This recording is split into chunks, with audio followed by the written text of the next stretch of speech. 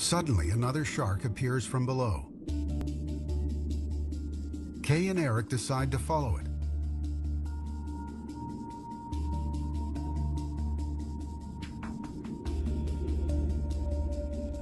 Gradually, Kay comes within touching distance.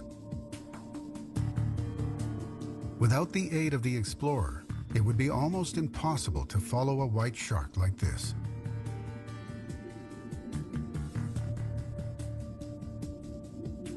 The face-to-face filming helps dispel a myth about the shark's anatomy.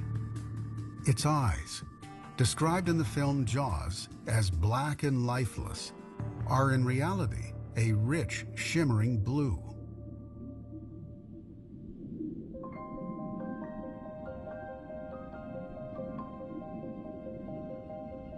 The explorer is now within feet of the shark, close enough for it to turn and lunge at the crew. Jaws thrusting forward. But it keeps a watchful distance. The shark shows no aggression.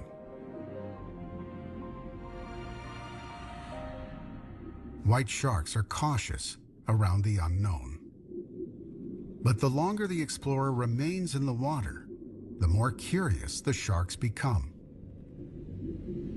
A large shark closes in fast.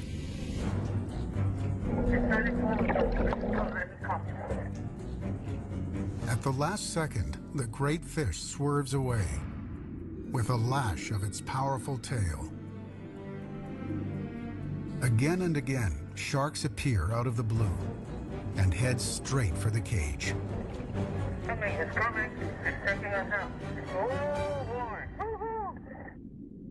To go eye to eye with a white shark in open water requires great composure.